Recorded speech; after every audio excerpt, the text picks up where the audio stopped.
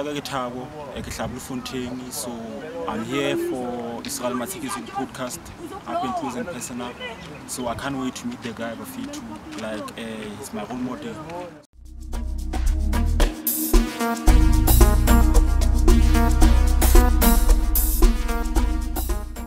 can't just go out of the gate with no reason, not knowing where am I going. Okay, ladies and gentlemen, my name is Israel Matseke Zulu, aka GP Ma Orange. Welcome to Up Close and Personal with Israel Matseke Zulu podcast. My guest today is Thabo. Thabo who? Khereng. Who's Thabo? Thabo is a big fan of GP Ma Orange. Okay. Yes, I grew up in Fontaine. Bloemfontein? Yes. All right. I did my high school there, and I went to technical. And then I did study mechanical engineering. And then from there I went to join the Navy. Okay. Yes. So what happened with the course you did, chemical engineering? What made you to swap from mechanical engineering? You were supposed to be working at Sasol, or you were supposed to be combining some chemicals, some liquids to create a petrol or electricity, as we are in the problem of load shedding right now. Then you decided to become a Navy. Tell me about the scenario. So from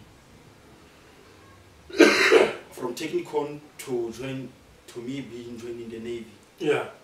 They took me as like under the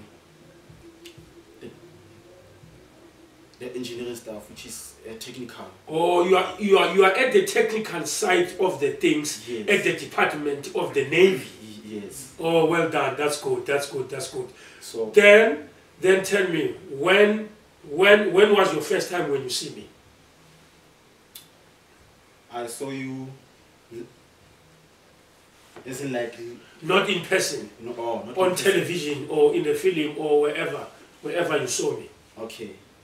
The first time I saw you was when I was watching Izo 2. Izo 2, yeah. Yeah. From the prison when we were welcoming Babekshi and Chester. Pella, when you are a fan from the original onset. Yes. You are a fan from the first day, from the first television series. Yes. And then the second movie I watched was Hard to Get. Maxa. 325 IS. 325 IS.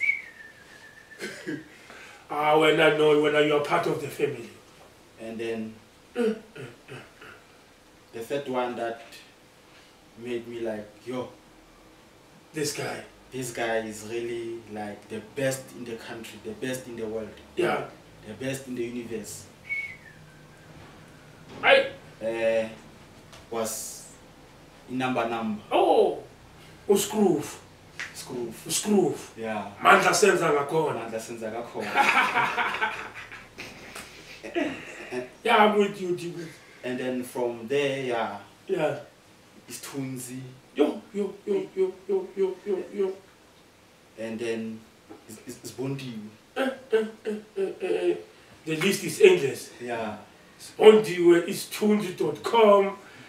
Yo, hard to get, number. And then so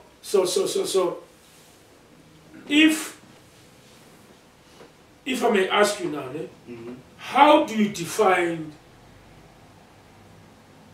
the person that you regard as the best in what he's doing? As you say, I'm a good actor, the best actor in the universe. Yes. What makes me a best actor based on your experience, on your remarks? Okay. What is a best actor according to your brains? According to what you see on television, watching everybody, compare me with others. What makes me the best actor? what makes you the best actors? Because like your role, you go like deep into it. Oh, deep into the character. Yeah, deep into the character. Yeah. Okay. Thank you for that. And then like, if maybe okay, the producer is telling you, okay, this is your part. Yeah. Like according to me, like you give it more than 110%. Yeah. I give it all. I sense that you can be also a good actor, or a good director. Actually, you are a director. You are a director in disguise of being a Navy. You can be the best director because you even know how to analyze. Yes. So if I can give you a job and say, be a director, I believe you'll be a good director. So you flew from Cape Town to Johannesburg. To Johannesburg, yes. What time did you leave Cape Town? I left Cape Town at 7 and then I got here at 9. At 9? Yes. Yesterday? Yesterday. And then where do you sleep? Where did you sleep? At Sentin. You are money, you must sleep. You sleep at Sentin? Yeah? You are powerful. Yeah? Only to come and see me. Yeah, only to come and see you. So, what inspired you to create this t-shirt? Okay. Well, when I created this t-shirt was because of like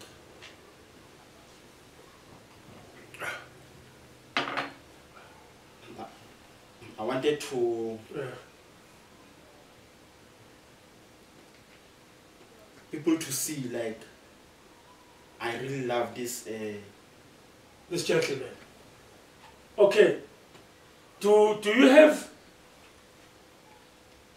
maybe special explanation for each and every picture that you posted here? Do you have meanings? Why you like this picture? Okay. Why this one? Why this one? And why this one? Okay. So this one, let me start with this one. Yeah. So this one, this is what you taught me like last year. Yeah. This is I love you. Tell them what is the meaning of the sign. So I love you. This one is you. I. Yes. And then this is you. And yeah. then this is L. Good. So this means I love you. Yeah. Because sometimes people think otherwise when we do the sign. They think they think gangster. Yeah. So even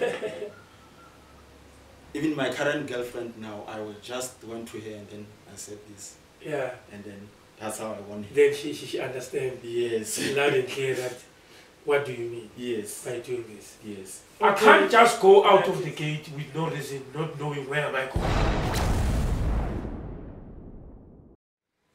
My girlfriend and my mom, they felt like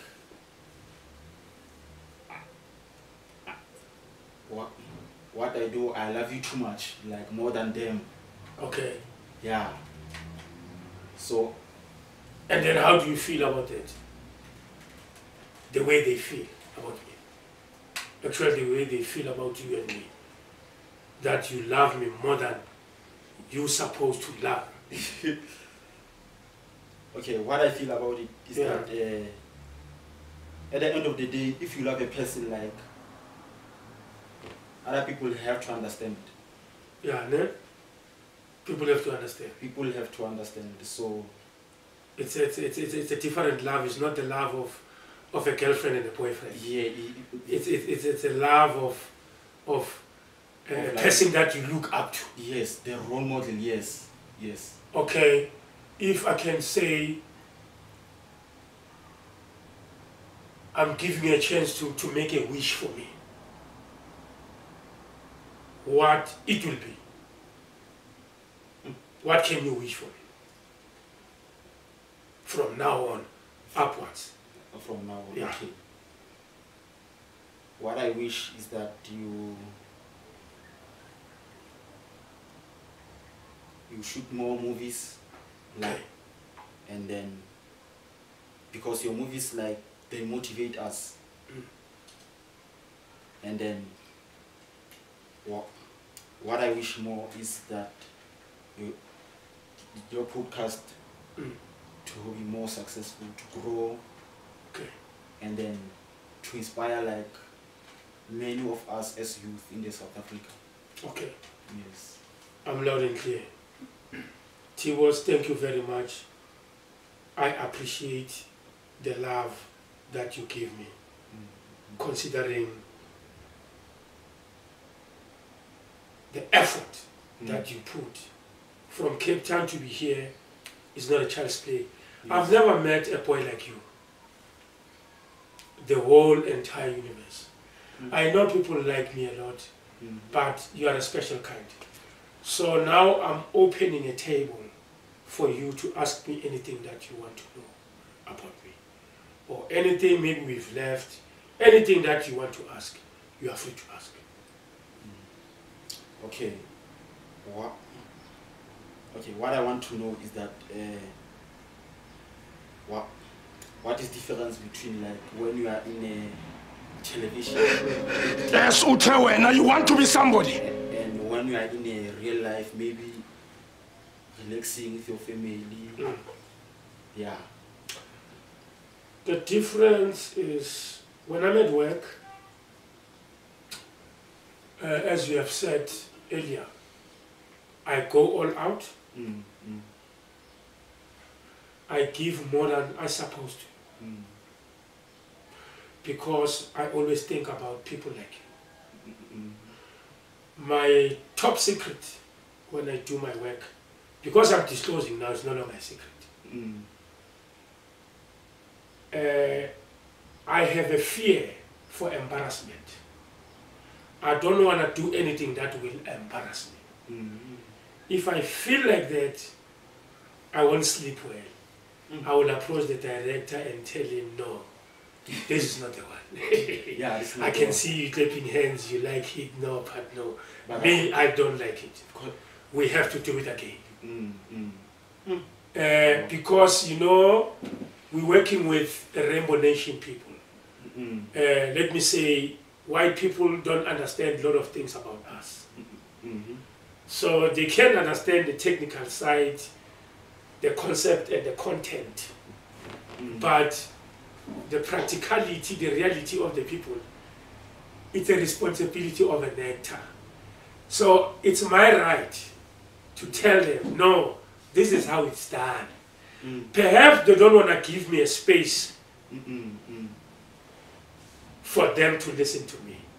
Then I will leave it like that. But it's not easy for me to leave it like that because I'm the one who's going to appear on the screen. Then, when I'm at home I'm a father. I'm a brother, I'm an uncle. I'm a responsible person. Socially. When I talk about being socially responsible, I hate when I see a child who's never been taught how to pick up a paper from the ground and put it in a rubbish bin. I'm that person of that caliber. So I love people who are responsible, who take care of the environment, people who take care of the little resources that were implemented by the government. Even though we are overpopulated, they don't qualify us all. That's why they get damaged very easily. But I'm that kind of person. I'm talkative if it's time to talk, but sometimes I'm quiet. I love my space. I'm a man in an island most of the time, because when I'm alone, that's where I think properly. The ideas come when I'm alone. You meditate. I meditate. I introspect. I write. I compose. I explore ideas. So I love my space. I'm most of the time alone in my life, like one man. But I live with people. So I'm very handy. I'm a hard worker. I hate people who are lazy. If you are lazy, you will never be part of my team. Yeah, I hate lazy people. I hate cowards. I'm loyal. I'm honest. But people like I, badly, they meet the opposite. Okay. I'm very loyal. Yeah, I'm that kind of a person. I love music. I listen to music a lot. Which kind of music? I listen to house. I'm a house kid. I listen to deep house. Yeah, but I'm a kwaito singer. Yeah. Yes, yes. I'm a singer from school. From sub A, intermediately to boys choir, to mixed choir, to adult choir. Till I became a professional musician. I teach.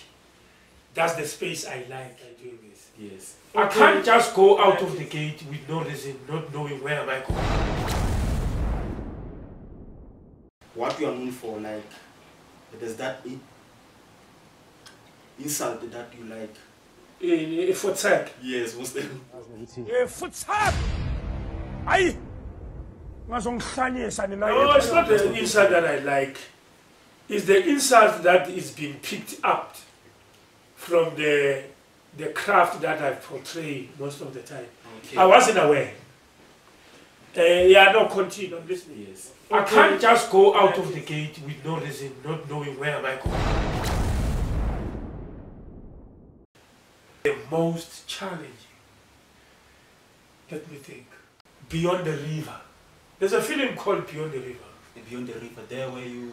Yeah. Yeah, I remember that. Paddling. Yeah, paddling. In a boat. Yeah, that thing is called Doozy. The name of the sport is called Doozy. Yes, yes. But that thing is to paddle. Yeah. Using that, whatever. Yeah, I think that one was challenging for the fact that most of the characters were stereotyped in gangsterism, criminal activities related. Okay. There's something you said there. You said like prison is the university of life. Yes. So what did you mean by that? Let's begin and say we're not promoting people to go to prison. Yes, yes. No? Yes. It's a hashtag, that one. Yes. Because some sensitive people might be misled by the statement. Because if I was defensive, I was going to bring out Scroof on Beyond the River. Yes. You see? Which is what challenges me the most. And also other these criminal related characters are also challenging because this is the challenge. Playing a similar character over and over is challenging itself because I must make them different from one another. Even though they might look the same, it's gangster all the way, but different type of gangsters. Maybe when you go to mall or wherever you go, like, how do you deal with like the pressure of people like coming to you, wanting to take pictures? When I go to the mall, it's the time of pictures. If I don't want pictures, I don't go to the mall. But when you're gonna see me at the mall, you must know it's time of going to buy what I want to buy, and also I'm aware I will meet people, and I'm for the people, by the people. By the people, yes. So I'm a public servant, but it doesn't mean people must take advantage. Because I'm also human, I've got feelings. Yes. And I treat people the way they treat me. I like people who have a good manner of approach. It's eye for an eye, tit for tat, butter for fat. You rub my shoulder, I rub your shoulder. Okay. There's something you said there. You said like prison is the university of life. Yes. So what did you mean by that?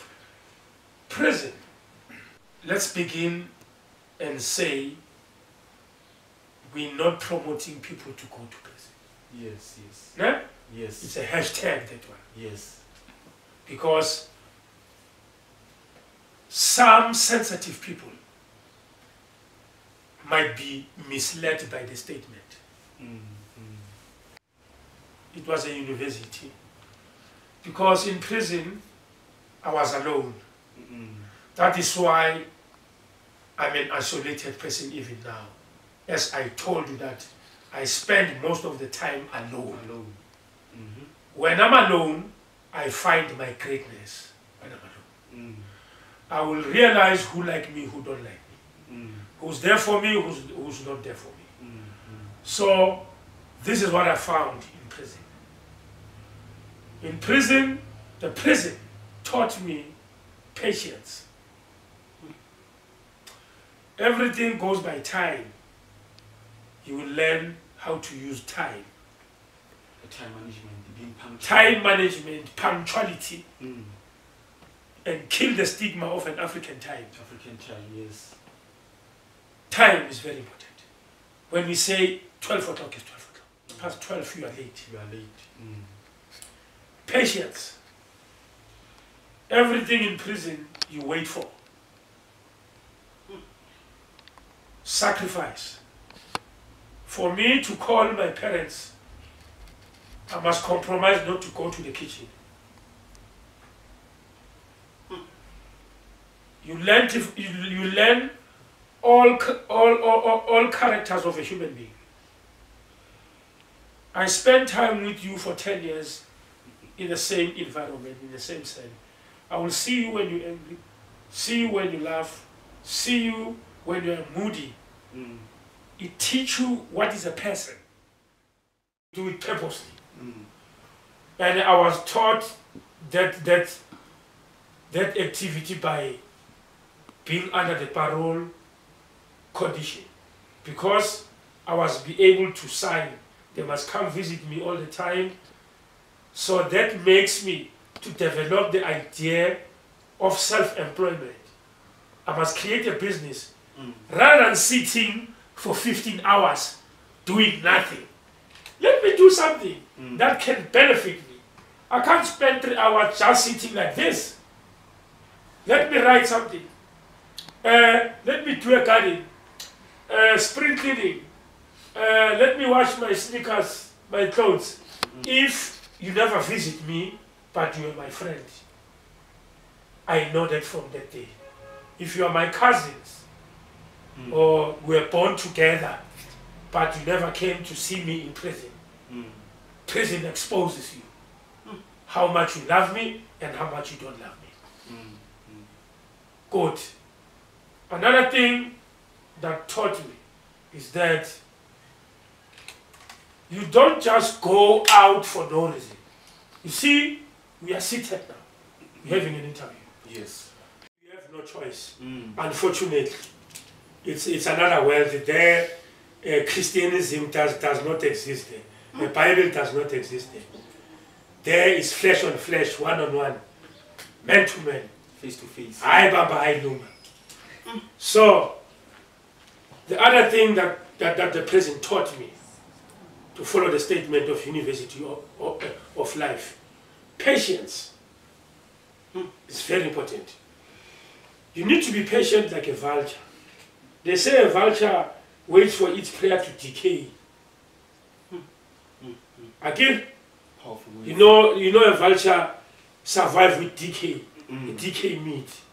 So that's how I explain patience. You must be patient, compulsory, because you wait for everything there.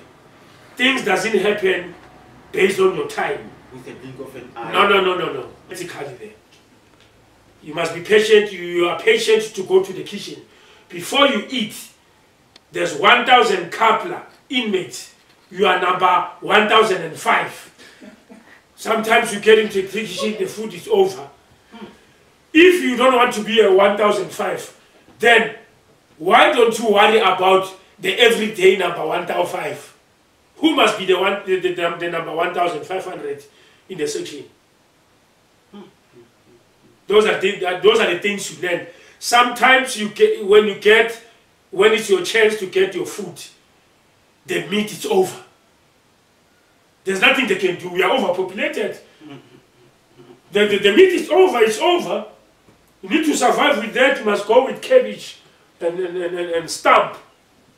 Others are eating meat.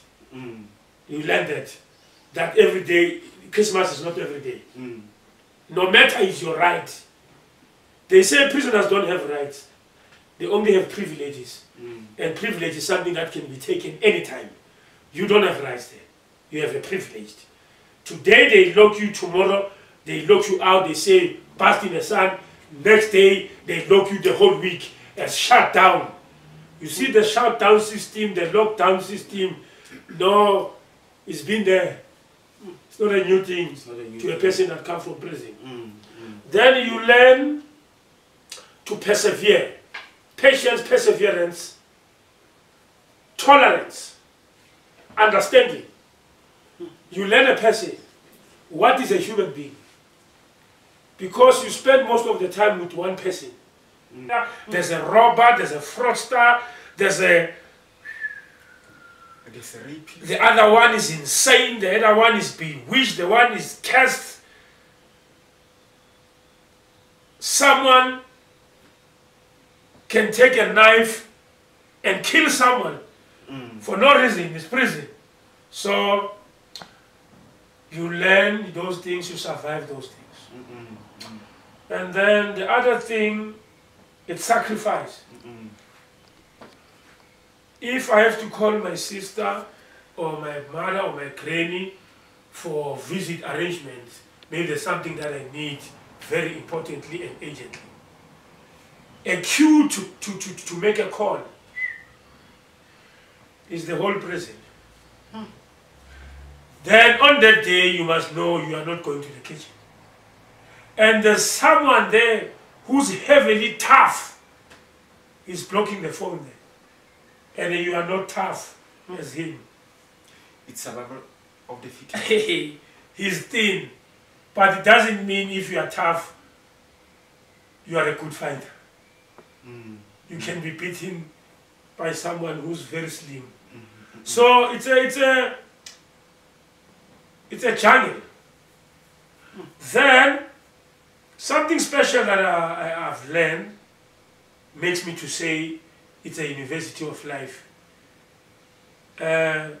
Is to be content, mind your own business, and to use time productively.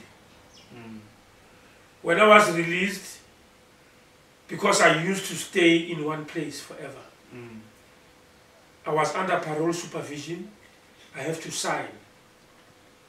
So it makes me to stay at home. Compulsory. I'm still arrested. And then it developed business in my brains. In this time of staying, waiting for parole officers, what can I do that can benefit me? It makes you punctual. Everything works on time. In prison, you eat twice. 8, it's first meal. 1 o'clock, it's supper. Because they are not arrested, you are the one who's arrested. So you are locked for a long time. You live in a cage. And some of us, we are sensitive, we got condemned. We can't stay, for those hours being locked, just doing nothing. You get hungry, you don't have food. And then also you learn to know who likes you and who don't like you. Prison expose people. The prison can expose even your family. Within, even today, nationally, in prison. One of my friends died from the food. He was poisoned by people from outside. So food thing is very dangerous, my brother. You must know how to become a soldier. And then the other thing, lastly, Appreciate what you have.